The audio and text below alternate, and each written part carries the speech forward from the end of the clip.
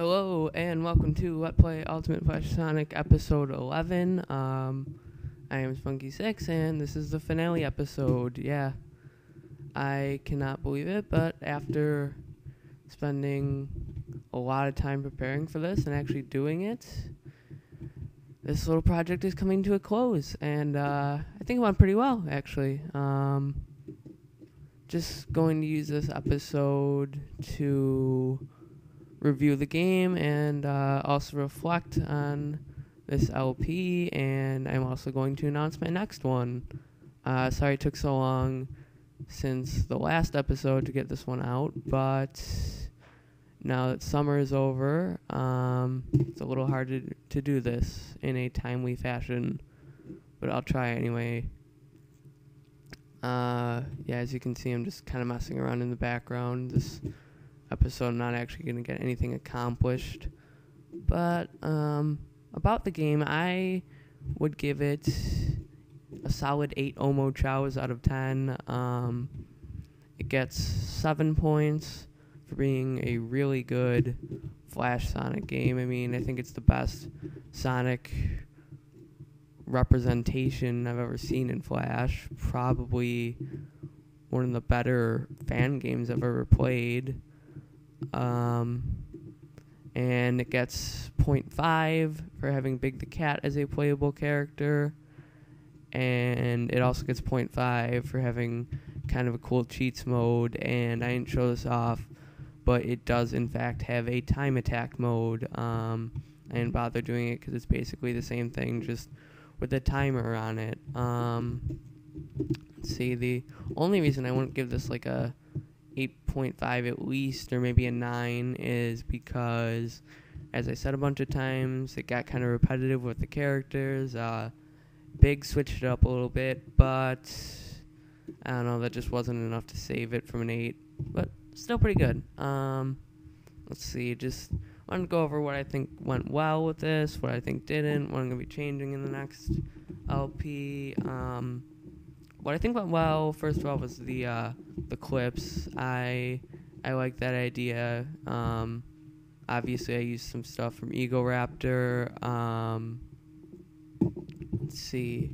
Pretty sure I used stuff from Sonic X. I like doing that. The only thing I gotta watch out for is I think I probably blew out a few people's eardrums when a couple of those clips came on, especially the WTF Boom from Sonic X. I think I probably might have killed somebody with that.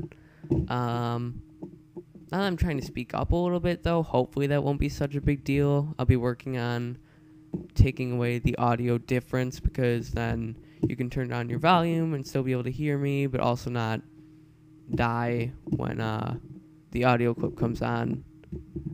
I think my commentary is pretty okay. I'll work on that.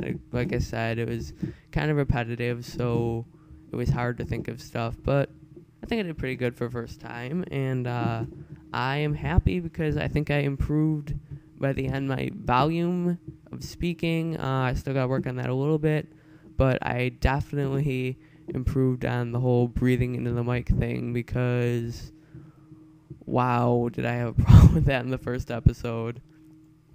I mean, I'm pretty sure if you look back, all the first episode was me talking quietly like this, and like you can't really hear me, and then all of a sudden I was like into the mic, and that's not really good commentary.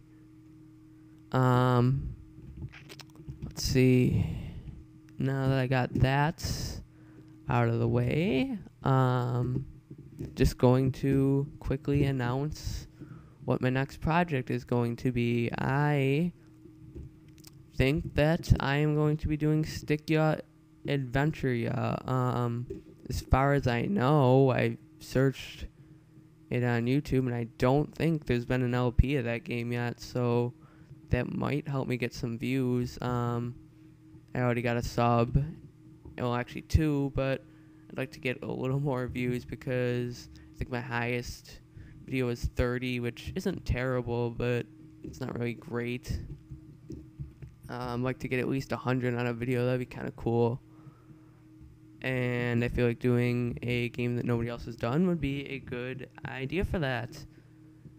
Let's see, that is just about it for the finale episode.